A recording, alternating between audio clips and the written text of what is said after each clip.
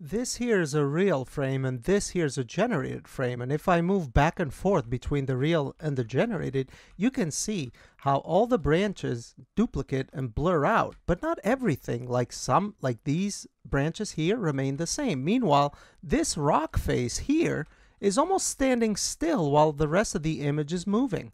And that is why I'm explaining what I see the way I am. Today I wanted to come back to AMD Fluid Motion Frame and check it out on Lords of the Fallen. Apparently, AMD Fluid Motion Frame has been updated to increase the image quality since I last checked it out. So that's kind of why I wanted to do this. I've heard comments that it's improved quite a bit. And it also states that here in the tech preview driver page, which I will have linked in the description if you want to try it. And it does state that now you can use it with HDR, which is really nice. And it also says that improvements to frame pacing has been made, resulting in overall smoother gameplay experience and improved image quality. So I'm going to give my thoughts on what it looks like in Lords of the Fallen, and we're going to record it at 120 frames so that we can slow it down and examine it, and we'll see what it looks like. So let's jump into the game. Okay, now that we're into the game, what we're going to do is we're going to go over our settings. So we're playing the game at 4K. We're not using any FSR, and we've set our graphical preset to high. So what this is going to allow us to do is to get around 60 frames per second of real frames, and then we're going to turn on fluid motion frames, which should double our frame rate. So we should be around 100 to 120 frames per second. And in case you haven't seen any of my videos before, the only way we can see the total amount of frames, including the generated frames, is with the AMD metrics overlay, which will be at the bottom. So right now, fluid motion frame is not enabled, but I just wanted to go over the settings that we're using for the AFMF footage. Okay. Now, what we're gonna do is I'm gonna tweak the settings so I can get 100 to 120 real frame rate. So we're going to lower some of our graphical settings. That way we can compare whether it's worth turning AMD Fluid Motion Frames on, or if it's a better idea just to tweak the settings so that we can get 120 real frames. That's kind of the point of this. It's more image quality focused, because that's kind of the biggest downside of Fluid Motion Frame. I will show you the settings that I'll be using for the 120 real frames right now.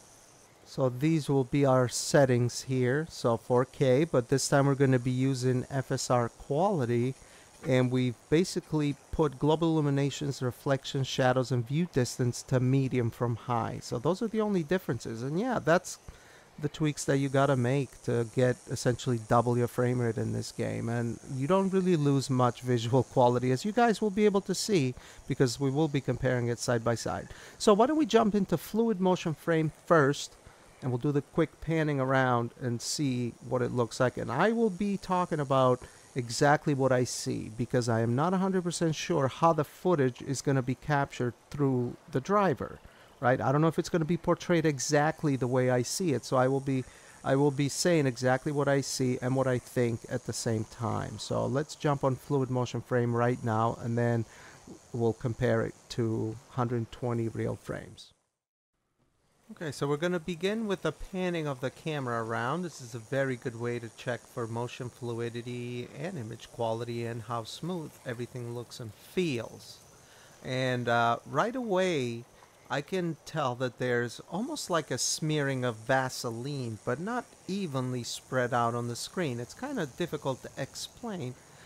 Basically, if you look at those sticks over there, it's like every time I move the camera, it's like there's like a layer of blur applied on top of them, and it moves as I spin this around. Now the flame and stuff, that does not really get blurry, but on top of that, there is quite a bit of jitter every time I move and look around, every time I pan the camera. For example, where you see those butterflies where the vestiges over there in front of me, essentially it's like almost like a cloud of blur right there, which I think it's probably the foliage. You know, it's having trouble generating the frames, and it's losing some of that detail. So I think that's what's happening there. But basically, you can also see a bit of jitter, and almost like some of these more complex fine line geometry assets are, it almost feels like they're updating at a lower frame rate. It's almost like they're twitching as you pan the camera around. It's kind of difficult to explain, really, but it does add blur, noticeable. Yeah, we can now jump on seeing actual 120 frames. Okay, so now I've tweaked the settings so that we can get around 100 of real frames. And as you can see, the AMD overlay corresponds with our Riva Tuner Statistics server on the top. So, and immediately, this looks so much better than having fluid motion frames on. And it actually feels smoother and more consistent too. There's no blurring or that smearing of Vaseline that I was talking about earlier. There is no jittering of these like more complex thin line geometry assets on the screen that before were almost like doubling, or they look like they weren't being updated at a high frame rate compared to the rest of the image. Kind of hard to explain, but yeah, this feels so much better. I would totally rather play the game like this than have everything set to high without any FSR on unfluid motion frame. We'll look at this side by side, slowed down to 50% so you guys can see it for yourselves as well. And I will disable the metrics overlay so you can see a clean image. Well, on the left we have our fluid motion frame on, and on the right we have 110-ish real frames with the lowered settings. Now, you can already see that the right looks much smoother, whereas the left, it's almost like it's skipping and hitching and doubling and blurring. Now, I will show you guys on my editing software. We're going to go through frame by frame so that you can see exactly what I mean by when I say that the fine line geometry looks like it's blurred while parts of the image look okay. And you're going to see exactly why that is. So let's jump on there. Again, fluid motion is on the left and 100% real frames is on the right. This is a real frame right now, and then we move forward one, we get a generated frame. You can see this because all these bundle of wood here and some of this writing is duplicated. You see that we have 1, 2, 3, 4 lines here on the rock face, and then that's duplicated. So are these sticks here. They're duplicated as well. And so is the grass. It's all blurred out and smudged out. But you'll notice that parts of the image is not. Like up here, some of this writing almost remains the same. And then this is almost like the image is separating here. This rock is standing still. So all these things add up to the point where that is what I'm seeing. I mean, I hadn't actually looked at this in detail like this. It just sort of popped out while I was editing. So I figured we'd take a look at it together. And that is why I would not use fluid motion frame, because I think it just destroys the image quality to the point where I just don't really see benefit for it personally, because I could just lower the settings and get 120 real frames here instead of 60 real ones and 60 generated ones. And yes, this is a little bit softer, the image here, because we're using FSR and we've lowered some of the graphical settings, although not much. But you can tell that the image quality difference is not really all that noticeable. If I go back and forth in slow motion like this, you can see that like jitter out, glitch out, and these things always pop out. You can see it up there especially. Same thing here with the grass, because it's so fine and so much of it that it just looks like it's just standing still while the image around it is moving. So I don't know. I hope this kind of shows you guys what I'm talking about and what I am explaining. Anyway, we'll get back to the video and we'll check out some combat now. Okay, so now we're going to jump into some combat with fluid motion frame. And then we're going to just play through this little area here, kill some ads, and I'll talk about how it feels and what the visuals look like. Now, immediately off the bat, I don't really notice the imperfections, the blurring I was talking about, and the jittering of some, you know, finer geometry assets. The reason why is because I'm focused on looking at my character and the enemy, but I do get it does show up. The the blurring does show up whenever you pan the camera around. It's there, of course, but it's not as noticeable as when you pan in the camera around, obviously.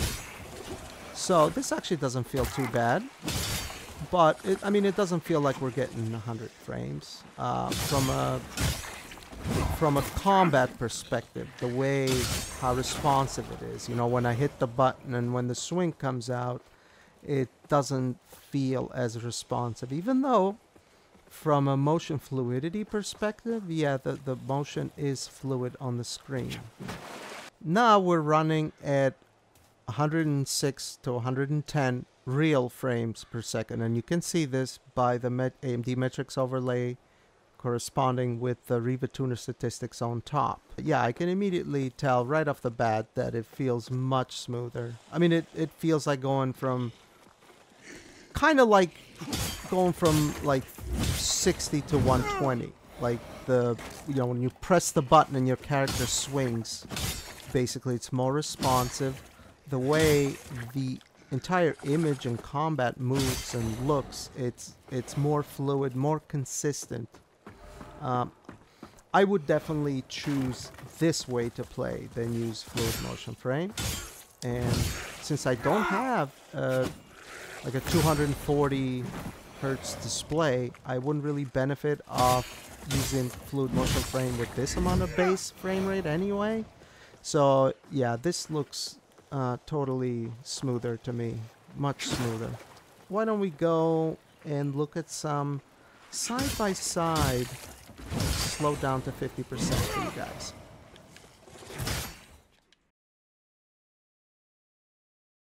Like I mentioned in my previous clip, when you're actually playing and fighting, you don't really notice the image issues because you're so focused on one part of the screen, the enemies and what you're doing and everything like that. But when you're taking turns moving the camera, running around, jumping into places and that sort of thing, panning the camera, the issues definitely stand out. And for me personally, I think it just ruins the image quality. It's just like kind of reminds me of like the old school DLSS when it first came out, or even like early variations of DLSS 2. I personally wouldn't use it. I would use FSR 3 frame generation, DLSS 3 frame generation. They work pretty well. From what I've tested with FSR 3, it's been limited because it's only in a couple games. I've tested DLSS 3 a lot. It works really, really well. And I also like the fact that you can cap your frame rate with, at least with DLSS 3. I'm not so sure about FSR 3. I haven't looked into that yet. But anyways, well, that's my final thoughts, is that AFMF still needs quite a bit more work. And I have heard some people say that it looks great, the image looks perfect, they can't even notice that it's on. And personally, I must be doing something wrong because I don't see how you can't notice that. I mean, I've shown how the image is affected, and this sort of behavior is consistent. As a matter of fact, I'll be looking at Miles Morales next. I do want to take a look at that game because I did get a couple of requests, and I'm also curious about it, so I will be looking into that. But if you guys did like this video, leave me a like, and if you want to see more of this type of content, consider subscribing if you want to. And I really love hearing you guys' thoughts, comments, and suggestions because I want to learn more about this sort of thing and engage with you guys. And if you have any suggestions, I would like to look into them. Like someone recommended looking into the resolution scaling in this game because it worked pretty good for them. So I might do that. But anyways, I hope you'll have a great weekend.